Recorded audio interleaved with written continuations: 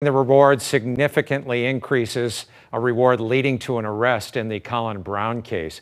Tens of thousands of dollars were added in hopes someone will come forward. Let's go to Fox 2's Laura Simon. She joins us live from police headquarters in downtown St. Louis.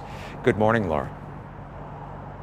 Good morning, John. So that reward has now increased to $25,000, which is significantly higher than the usual $5,000 reward. And this is all thanks to family, friends, and anonymous donors coming forward in hopes St. Louis Metropolitan Police can solve this crime. So it has been 10 days since Colin Brown was struck by a bullet on I-55. It was a stray bullet, police say, and the 16-year-old CBC junior had a long life ahead of him. He had so much going for him as a hockey player at CBC, truly a star player, and family and friends just are missing him tremendously, as you can imagine. He was on his way home from a hockey game with his dad. They were in the car when a stray bullet struck Colin in the neck.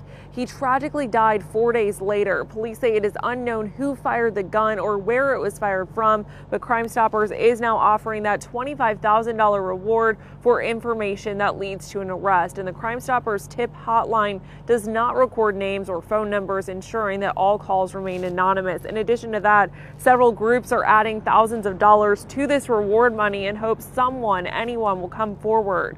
Carl Lund lives in the St. Louis area. He says he doesn't know the family personally, but he is chipping in $10,000 of his own money for information leading to an arrest and conviction in this case. He tells us this story deeply touched him and hits home.